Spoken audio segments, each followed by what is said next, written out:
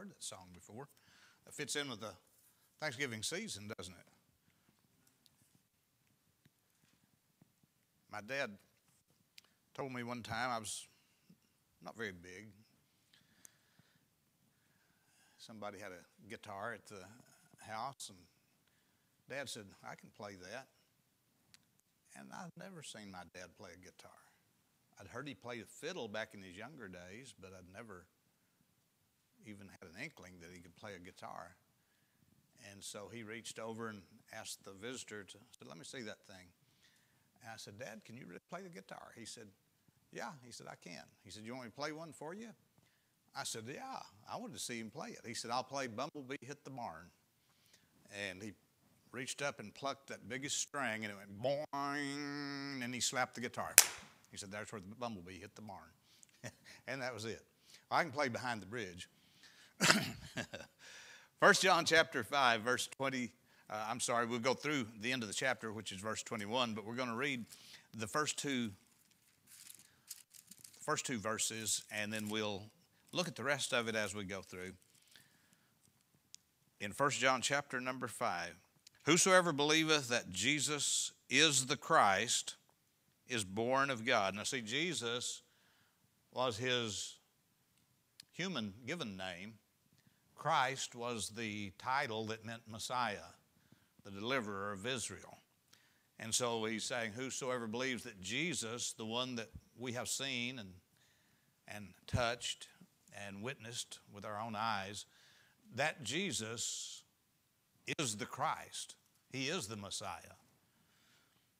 And everyone that loveth him, that begat, loveth him also that is begotten of him. Or in other words, if you love God, he's talking especially to those of Jewish background, if you love Jehovah God, the one who begat Jesus, you'll love him who was begotten of the one you love, which is Jesus the Christ. Verse 2, by this we know. Now underline those two words, we know. We know. There's some things we know. Some things you think, some things you believe, some things you wonder about, some things you have an opinion on. But he's saying, here's some things we know. That's not a maybe. He said, we know. By this we know that we love the children of God when we love God and keep his commandments. Father, we pray that you'd bless us as we look at this last message, this last chapter of 1 John. And Lord, we pray that you'd help us to be settled in our own mind about the things we know about Jesus Christ. I pray that the sweet Holy Spirit would come and settle in amongst us and just help us, Lord, to be close to you, understand your word, and Lord, help us to go forth to live for you and be an influence among those that in our family and people we interact with throughout the day. I pray that you'd bless us tonight. In Jesus' name we pray. Amen. Our time together in a sermon ought to be a time of savoring a particular thought found in the Bible text. Now, you can take any Bible text and you can look at it from different angles. And what you might see as you read through it, something may really stand out to you, and somebody else, for example, two preachers, one may preach a sermon out of one passage of Scripture, and he may focus upon one thought in that passage that's on his heart. Another preacher looks at another thought, another idea that's strong in that passage. And so there's different ways. It's like looking at a diamond. If you had a diamond ring, you can look at it, and it has many facets, and you can look at that diamond, and it will sparkle in one direction or the other. And somebody standing over here may see it sparkle on one facet, and somebody else sees it sparkle on another. And so the preacher, for instance, who examines a passage of Scripture, and he looks into that passage of Scripture, he reads it thoroughly, he looks at grammatical structure and punctuation, and he does word studies on it, and he reads maybe historical background to get the cultural context, and he's taking it apart and putting it together again. He's looking at the geography involved with it, and the history of it, and maybe the way those first century hearers would have understood it.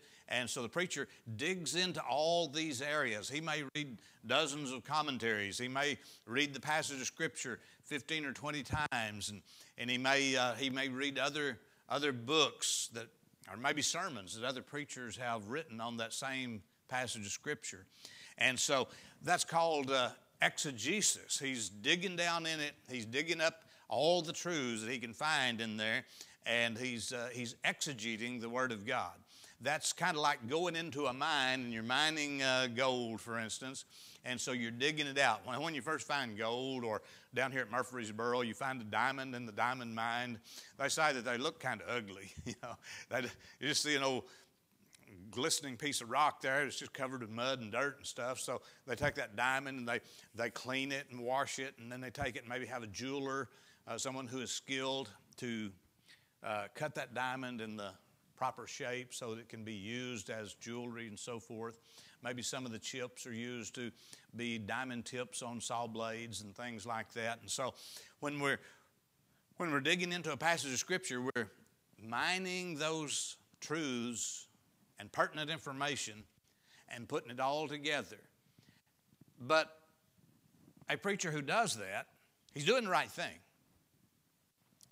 But some preachers pride themselves in being exegetes, and they preach exegetical messages instead of expository messages. And the exegetical message turns out, it could be the same passage that you might have heard other preachers preach on for 45 minutes.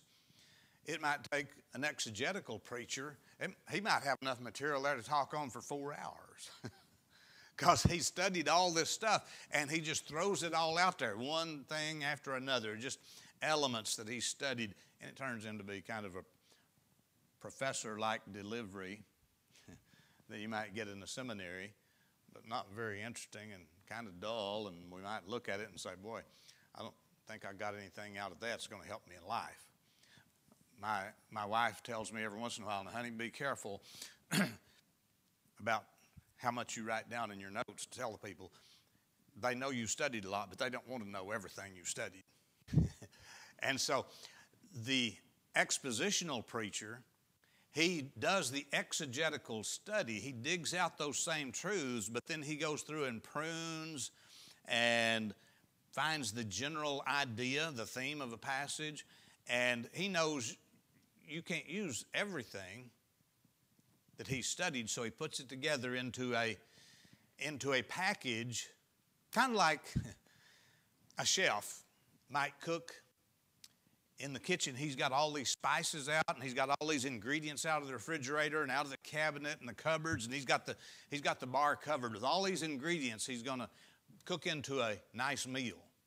But when he serves that meal, he doesn't put everything, he doesn't take all those bundles of spices and all of those bowls and packages of flour and put that on the table. He puts all that together in a recipe, and then when he cooks it up, he takes what is edible after it's prepared, and then he puts that on the table, and it looks nice and tastes good, and it provides a nutritious meal. Well, in this final chapter of John, 1 John, we're going to see that there may be some things that seem like, boy, 1 John's got a lot of disjointed stuff that don't seem to hook together. It's kind of like that chef just bundling all those ingredients up and setting the ingredients on the table instead of a prepared meal. But when we see it together as a unit, flowing from the rest of 1 John, we will see a meal that's a picnic basket of truths that we need for life. John uses, the Apostle John, we've said we're in the school of the beloved apostle. And this will be the final class from the school of the beloved apostle tonight, out of the apostles' little book we call 1 John. And there's one term that shows up all through 1 John. You know what it is? We talked about it just a minute ago. We know. In verse 2, he says, by this we know. If you read on down through there, you'll see that he says it over and over again. He says it 8 times, we know, 8 times in chapter 5. In the whole book of 1 John, he says it 39 times. Do you get the idea that the Apostle John knows something? And the people he's talking to, he's saying, this is stuff we can know. And so our theme tonight is things that a Christian can know, especially from 1 John. We know. We begin by looking at the very first thing in the first 5 verses of our chapter. We know, what do we know? We know we are the children of God. You know that? You've been born again? If you've been saved, you know how you got saved. We know. There's some things we may not know. All right? When we read through the Bible, do you ever run across something you wonder about and you don't know? Well, so do preachers, and so do theologians, so do seminary professors and everybody else. Nobody knows it all. But John says here, there's some things we know. This is not opinion.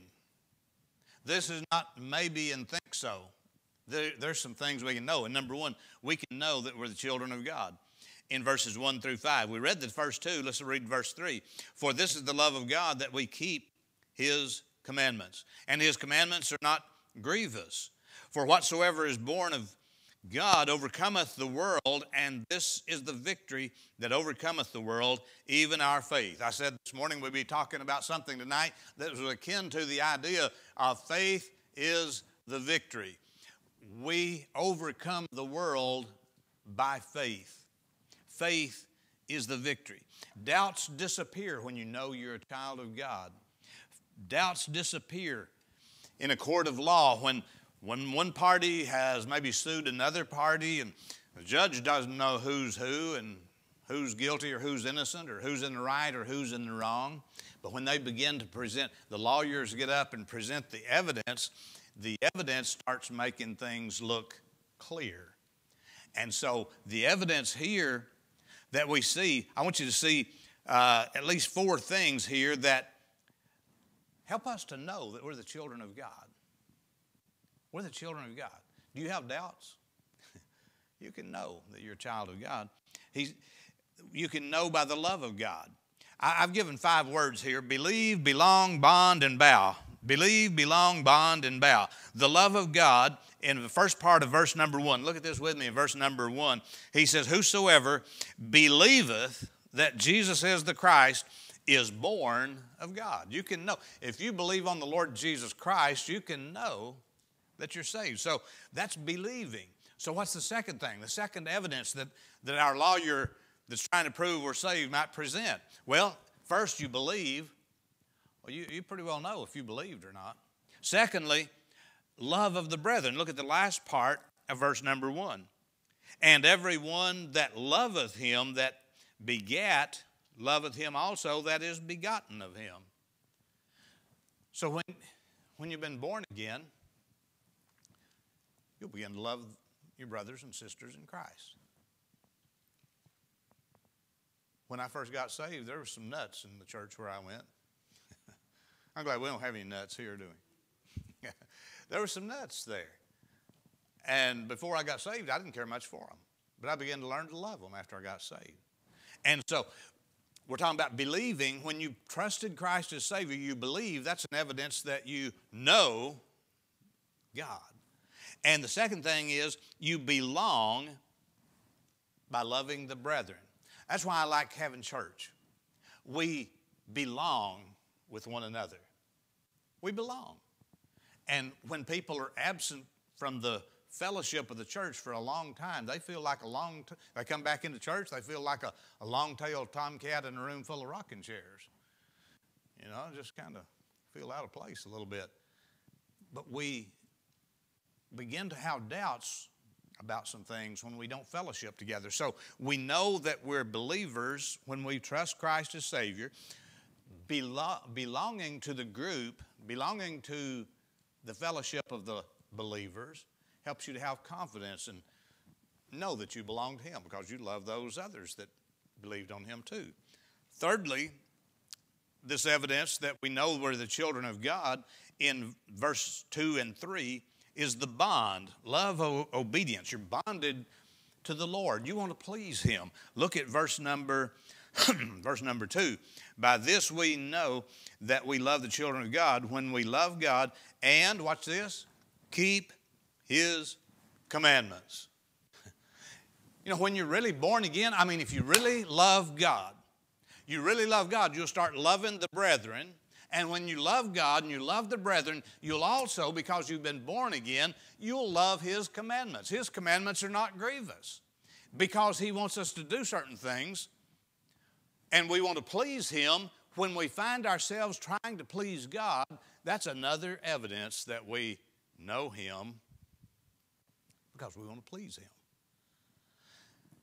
When I was a little kid, I wanted to please my parents. I didn't just obey them to avoid getting a whooping. I didn't obey them just because I was afraid they was going to throw me out of the house. I obeyed my parents because I loved them. They were special. They're the most important people in my life. And that's normal. That's natural. That's the way it ought to be, that kids love their parents and want to please them because they love them. I try to please God because I love Him. That's an evidence that you really belong to God when you are loving to keep His commandments. When His commandments are not obnoxious to you, it's something that's dear and sweet, being able to please God. When you've done something, you've obeyed some commandment, you've obeyed some instruction of Scripture, that makes you feel more secure in the family because you know you've pleased Him. There's another fourth evidence. And we said believe, belong, bond, and bow is the last one. Bow, the love of holiness. Look at verse number 4. And whatsoever is born of God does what? Overcometh the world. And this is the victory that overcometh the world, even our faith. Faith is the victory. Isn't that what we sing sometimes? Faith is the victory. We can have victory by overcoming the world through faith.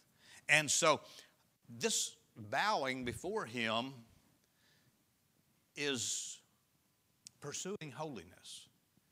God intends for us to be holy. He said, be ye holy, for I am holy. And so there's things a Christian puts out of his life because those things are not expedient, as Apostle Paul says. All things are lawful unto me, but not all things are expedient. I'm not going to lose my salvation no matter what I do, but because I want to be in good graces with God as His child, I want to put some things out of my life, and there's some things I want to put into my life.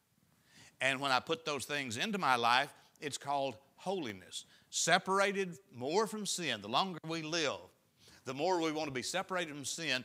And look, when people are living for Christ, when we are obeying the Scriptures, when we are following after Him, when we pursue holiness, we'll have more confidence that we do indeed belong to Him.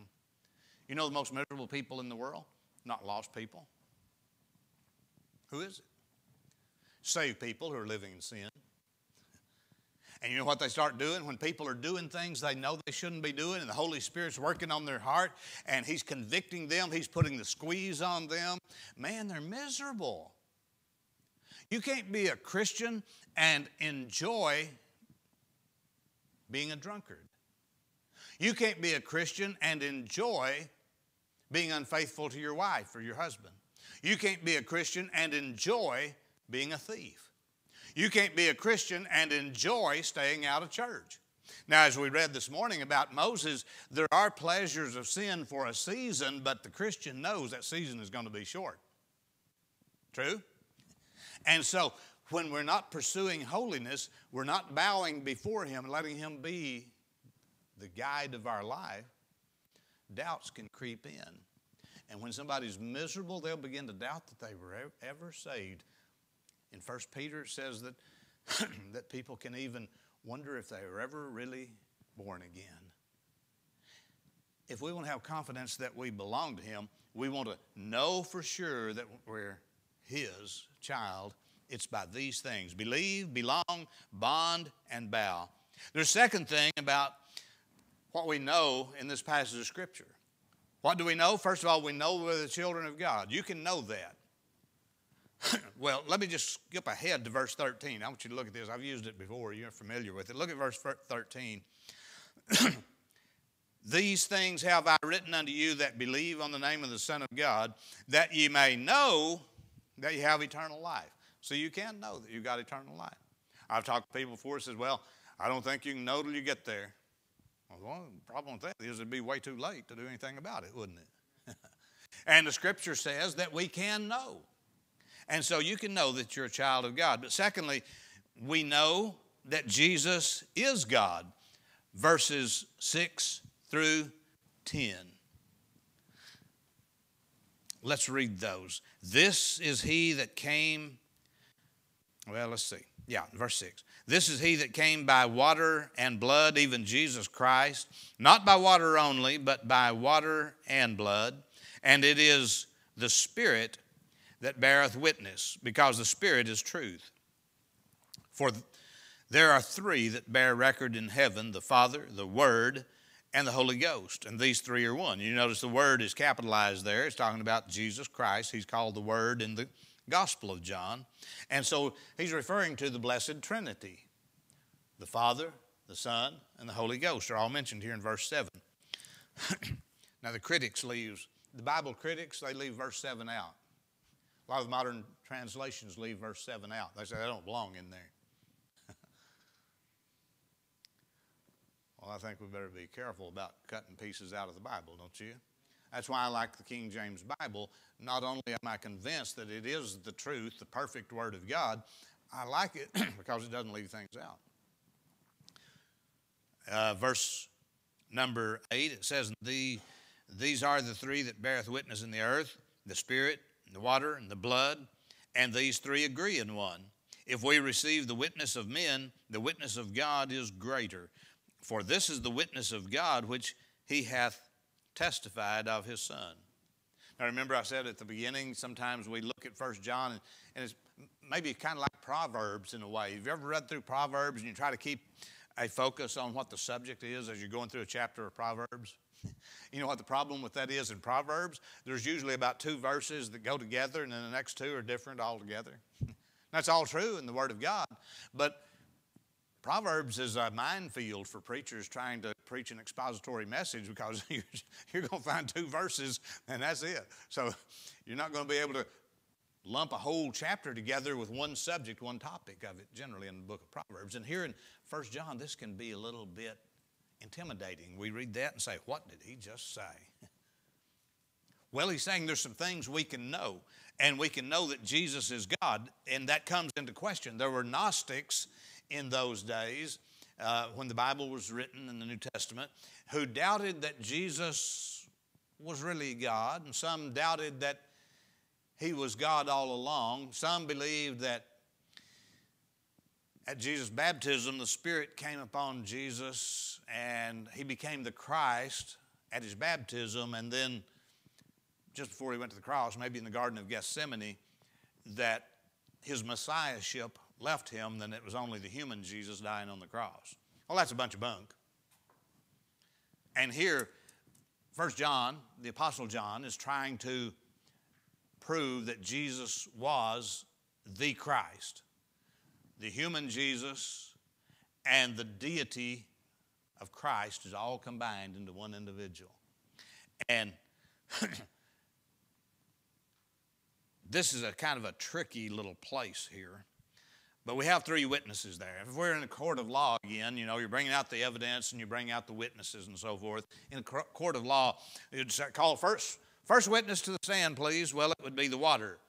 Okay, we heard the testimony of the water. Let's hear the testimony of witness number 2. Who's that? That's the blood. Who's witness number 3? That's the Spirit, verses 6 through 10. And so a little bit tricky here. Let's examine what's he talking about, this witness of the water. Verse number 6.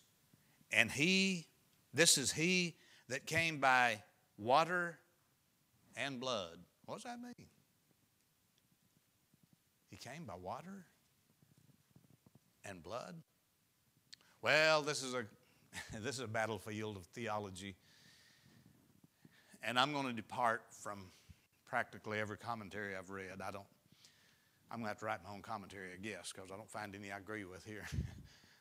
And I would challenge you, when you come to a difficult place in the Bible, be wise enough to consult the commentaries. It might be that they suggest maybe reading another passage of Scripture that would clear things up for you, give you some ideas you hadn't had yet.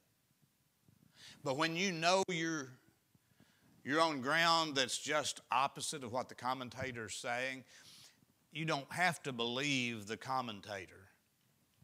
This is the Word of God, and it's its own best commentary.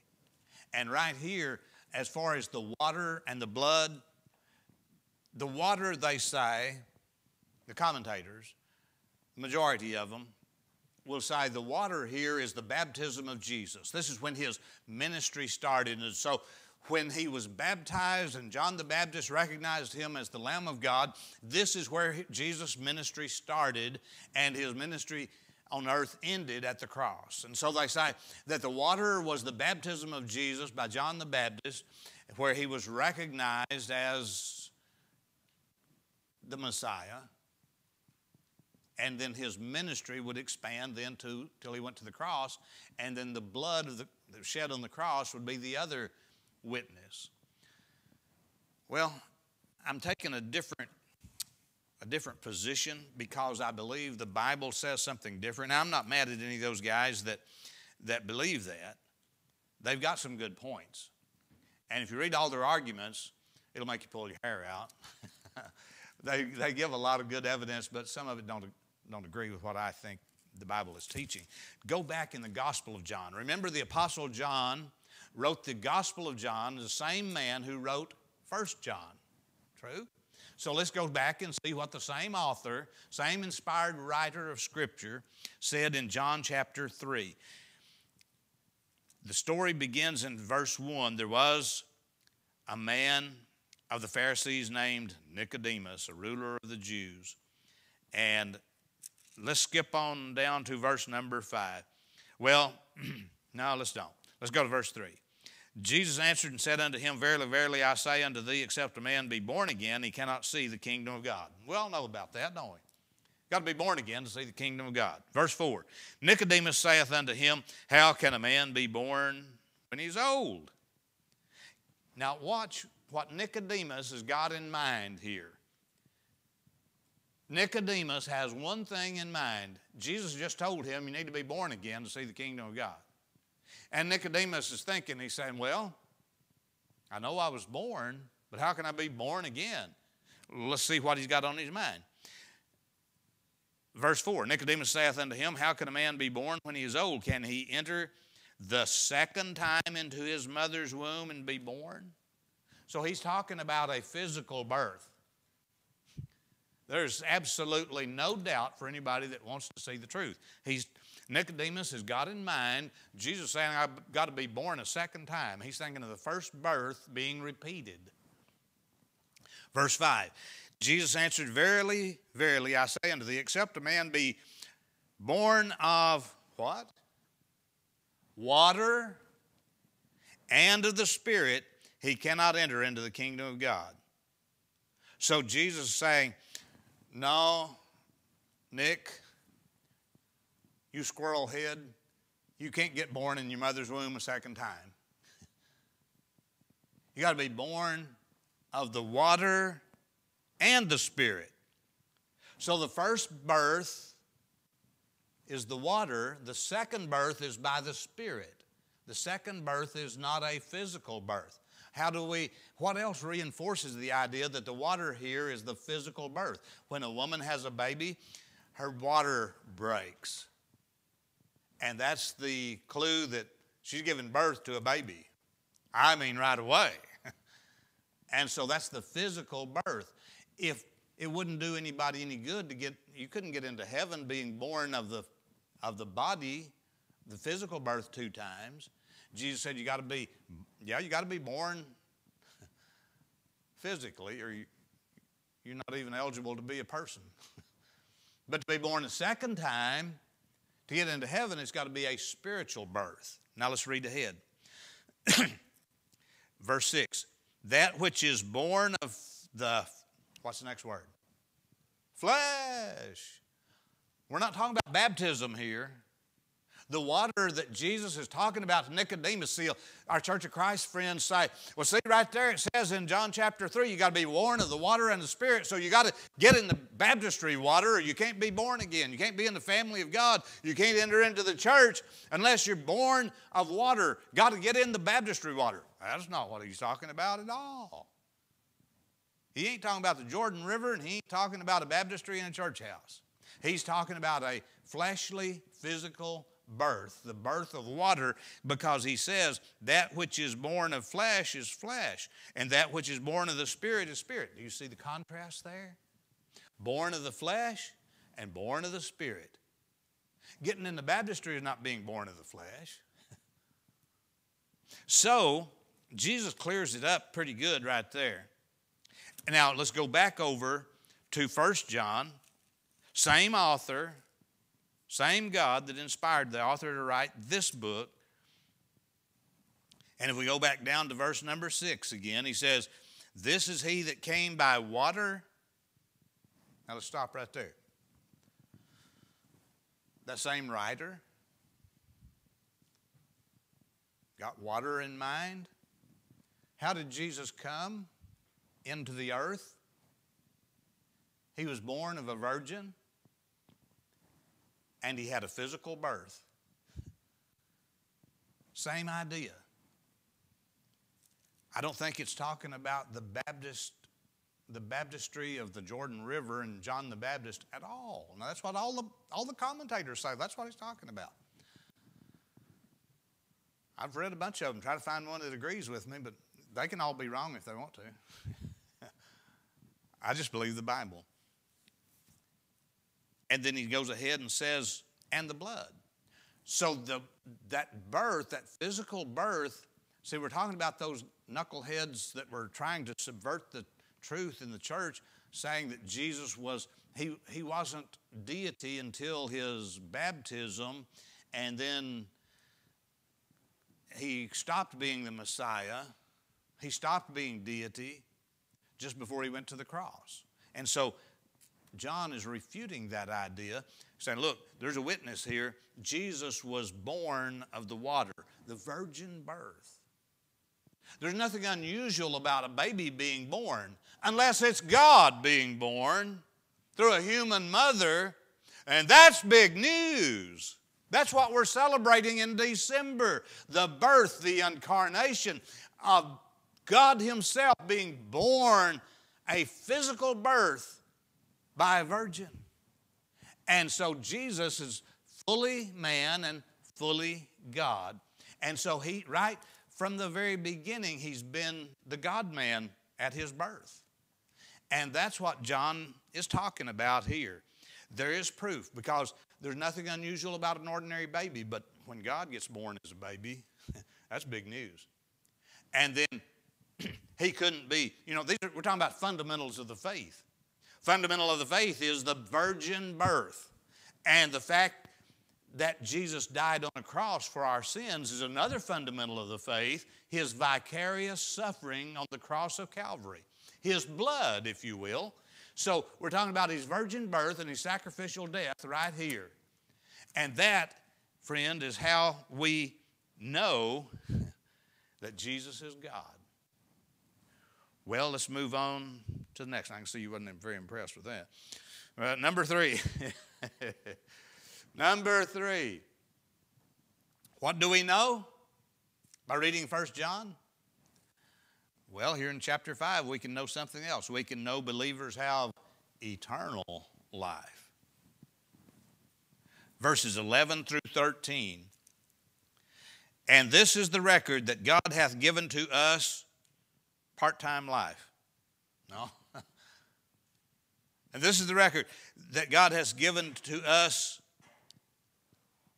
temporary life. No. John's making it clear he's given to us eternal life, and this life is in his Son. He that hath the Son hath life, and he that hath not the Son of God hath not life. That's pretty simple, isn't it? You got eternal life the moment you get saved. If you can have eternal life for a split second, you've got it forever. You can't have eternal life 1 minute and then be condemned to hell the next minute if you did something wrong. When you get eternal life, you're born again forever. See, salvation happens in a split second. It happens in an instant, in a flash of an eye. You're born again. So if you've got eternal life right now, what have I got? Eternal life. Well, what if I do something wrong over here a day or so later? If God was to take my eternal life from me, then it wasn't eternal life in the first place. See, words mean something. And he said, God said, I'm giving you eternal life, not temporary life, not life until you sin again, not life until you have a bad thought, not life until you let a curse word slip, not life until you have a lustful thought, not eternal life until you get lost again. He gives us eternal life. And that life is not dependent upon you, friend. It's dependent upon him. Eternal life. We know. Oh, I get weary talking to people that think you can be born again today and lost again tomorrow. God would be an Indian giver, wouldn't he? That's probably not politically correct to say anymore. If he gives you eternal life, you've got the goods from now on. You've got a title deed in heaven. You see, when you get born again, God writes your name in the book of life. It's like if I wanted to give Brother Joey my Ford truck, I would take the title and sign it. There's no lien against it. Everybody ought to have vehicles like that, shouldn't they, Brother Joey? You don't want to go in debt for a $9 million car. And so if I took my Ford truck, now it's got 200,000 miles on it, but his got 1 million, so it don't make any difference. I'd pull my title out, I'd sign the back of it, put his name on the face of it, and hand it to him. Now, whose truck is it when I hand him that signed title? Whose? It's his. What if I change my mind tomorrow and I go back and say, Joey, I want my truck back?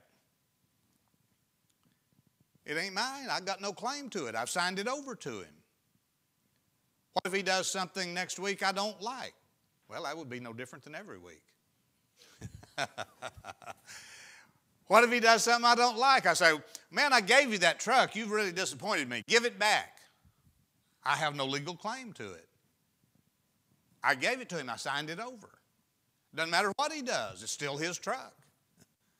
When God gives you eternal life, he's written your name down as his child.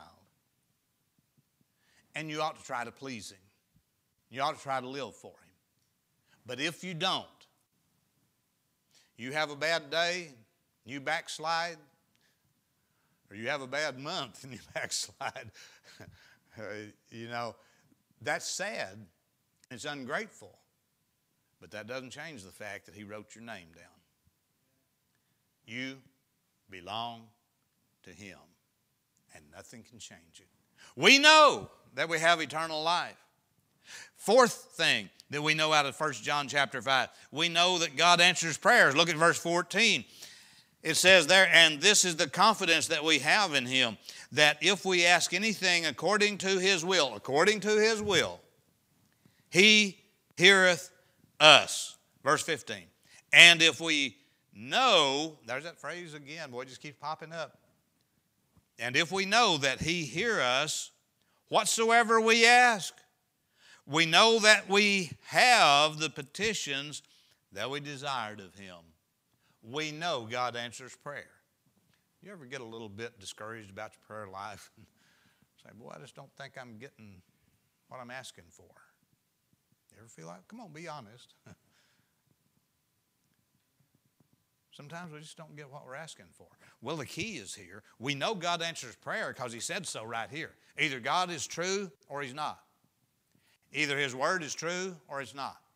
If his word is true, and it is, he says right here he's going to answer prayer. So what's the key?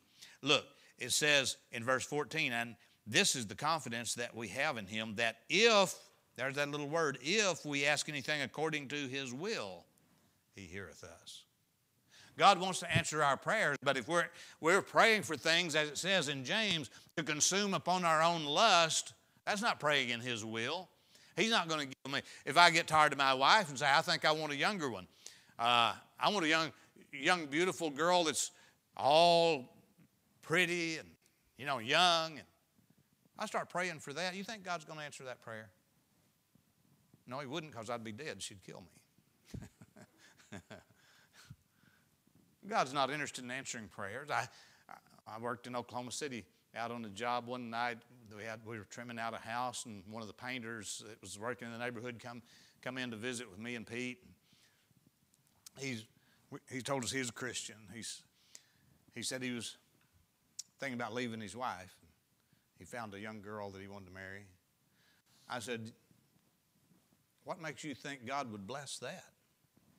He said, well, I've been praying about it, and I believe it's God's will, because I've been praying God, and she's willing to go with me, so I think it's God's will. I said, you misunderstood God. That's not God's will. And he didn't like me telling him that, but hey, you got to shoot straight, right? And we can ask for things that's outside of God's will. He's not obligated to give us something stupid, something harmful. I mean, what if your children ask for a rattlesnake? You going to give it to them? What if they want to drink some poison from out from under your kitchen sink? Are you going to let them? What if your 3-year-old wants to drive your car without you in there? You're going to let them? No, you're not going to give them something that's harmful to them, something outside your will. You just don't do that. And God's not going to do it with his children either. And we know God answers prayer, and if we pray in his will. See, here's the key. Have the mind of Jesus. Have the mind of Christ. And if we ask what's in his will, in other words, we ask the Father for the things that Jesus would ask for. If we ask the Father for things Jesus would pray for, he's going to answer those prayers. And that's the way we pray to get things that we want. The psalmist said that he would give us the desires of our heart. You've got to learn to desire the things that God wants in your life. In the will, praying in the will of God. We know that God answers prayer. Number 5, we know that Christians shrink from sin. They are turned off by sin. Christians cringe at the thought of sin. Verse 16, look at it with me. If any man see his brother sin a sin which is not unto death, he shall ask, and he shall give him life for them that sin not unto death. There is a sin unto death. I do not say that he shall pray for it. In other words, we see a brother sinning a sin. I mean, he's just doing the same old thing, and God's chastised him and chastised him and chastised him, and he's praying out of the will of God, maybe like that painter who wanted to put his wife away and marry the younger one. If we see somebody who refuses to obey the Lord and ask for something in his will, we may as well not pray either, because God's not going to do it. If I'd have told that painter, yeah, I'll pray with you that God will give you that young girl, I shouldn't pray that. If God's chastised him and God's about to take him home, my prayer ain't going to do anything, because that's outside the will of God. The will of God is to straighten that guy up. We know that Christians shrink away from sin. Verse 17, all unrighteousness is sin, and there is a sin not unto death. We know that whosoever is born of God sinneth not. Okay, careful right there. That we can almost say that somebody saved never sins again. Entire sanctification. That's what some of our All friends in the old Nazarene churches and some of those like that, they believed that they would reach a point in life where they don't sin anymore. I had a Sunday school teacher like that growing up. She was a Free Will Baptist, and she believed in entire sanctification. And somebody asked her if she sins anymore, and she said, "I'll have you know I do not." I thought to myself, later, not then, I didn't have enough sense to think anything then. Later, I thought, when she said that, she just sinned. The sin of pride. Well, what it does mean, now some theologians say that when you're born again, you don't practice sin. Well, there's a truth to that, but I don't think that's what that scripture is saying. Lot did practice sin, but he was a righteous man. What it does mean is the spiritual man, the one born of the Spirit. So you've got two natures, human nature and a spiritual nature. Fleshly nature, carnal nature, and a spiritual nature. And the spiritual person has no desire to sin. Now, who you surrender to, if you surrender to the Spirit, you'll cringe and shrink away from sin. You won't want to have anything to do with it. That doesn't mean you're perfect. It just means it's your habit to avoid sin. The fleshly part of you wants to sin. And so that's why reading our Bible, having a devotion time, attending church, being in the meditation of this mode of meditation on the Lord, the goodness of the Lord, holiness, that feeds your spiritual side so that you shrink from sin way more than you would if you feed the fleshly nature, the carnal nature. That's why we ought to stay out of places that have carnal activities, not watch TVs and movies and go to shows that have carnality galore. The more we watch that stuff, the more we talk about that stuff, the more the carnal nature flourishes. But the truth here is we know that Christians shrink from sin. Verse 19, it says, and we know that we are of God, and the whole world lieth in wickedness. We who are godly say, I belong to Him. I can't participate in the vile, vulgar, sinful things of the world. We know that Christians will normally shrink away from sin. And at least we ought to feel that way. If you don't have some aversion to sin, if you don't have just a good measure of discouragement seeing sin, there's something wrong with your salvation. That's why I think people who vote in elections for abortion promoters, there's something wrong with that kind of Christianity. I'm not saying they're all lost, but I can't understand it. If they're not lost, I don't know how to explain it. Last thing, number 6. We know what real life is. Verses 20 and 21. Well, we're just about to wrap this up. Verse 20 says, and we know, there's our words again, we know that the Son of God is come and hath given us an understanding. Christians understand some things that the world doesn't know. Given us an understanding, that's because the Spirit of God lives within us, that we may know Him that is true, and we are in Him that is true, even His Son, Jesus Christ. This is the true God and eternal life. Little children, keep yourselves from idols. We know what real life is. Real life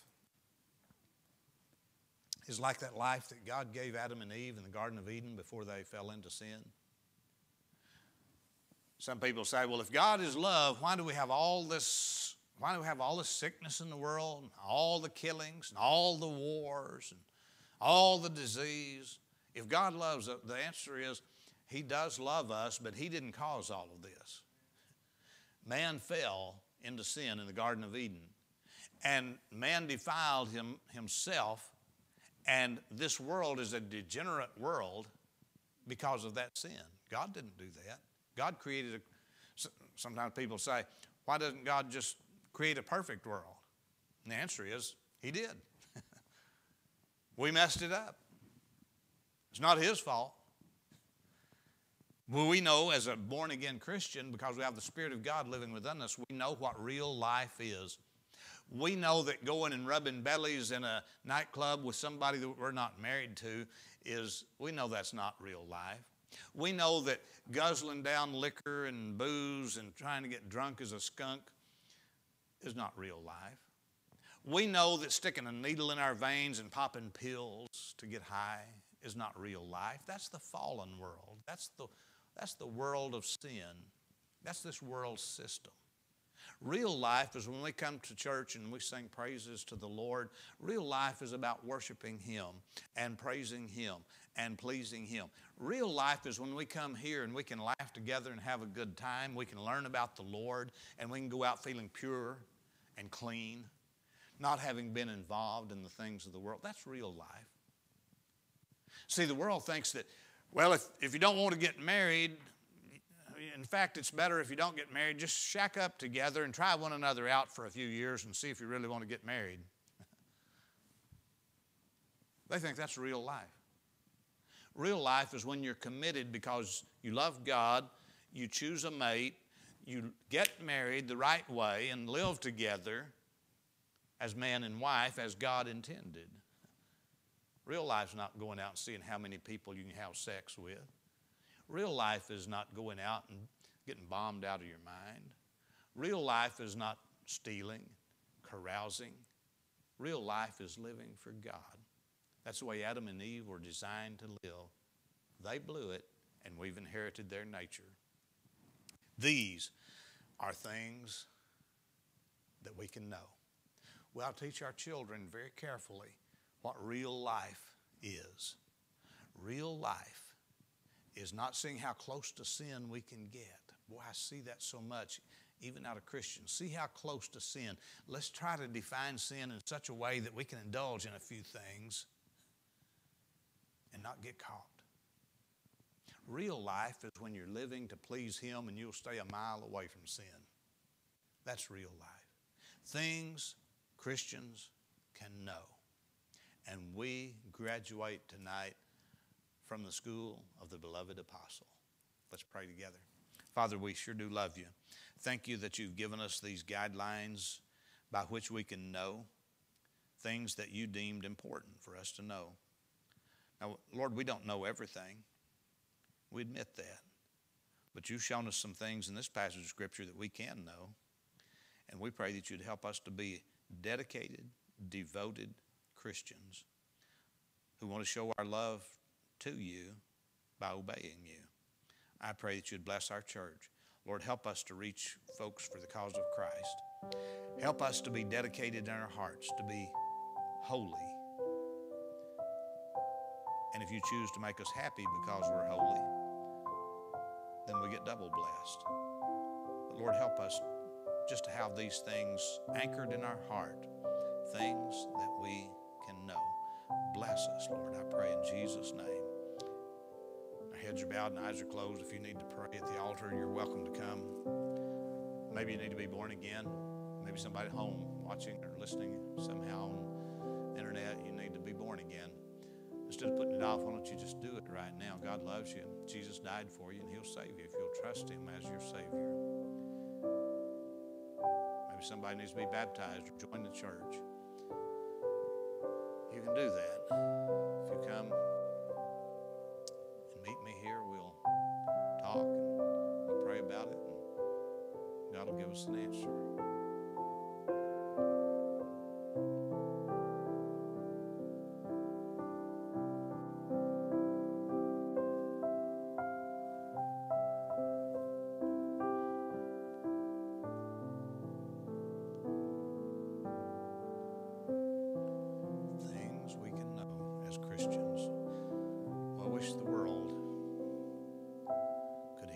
Jesus more and more.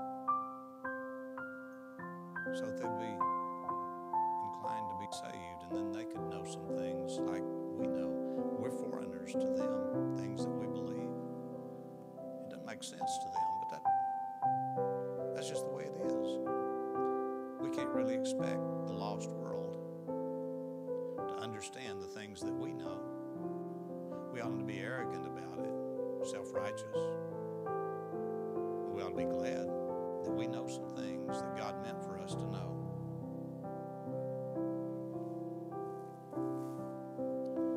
As she plays through one more verse,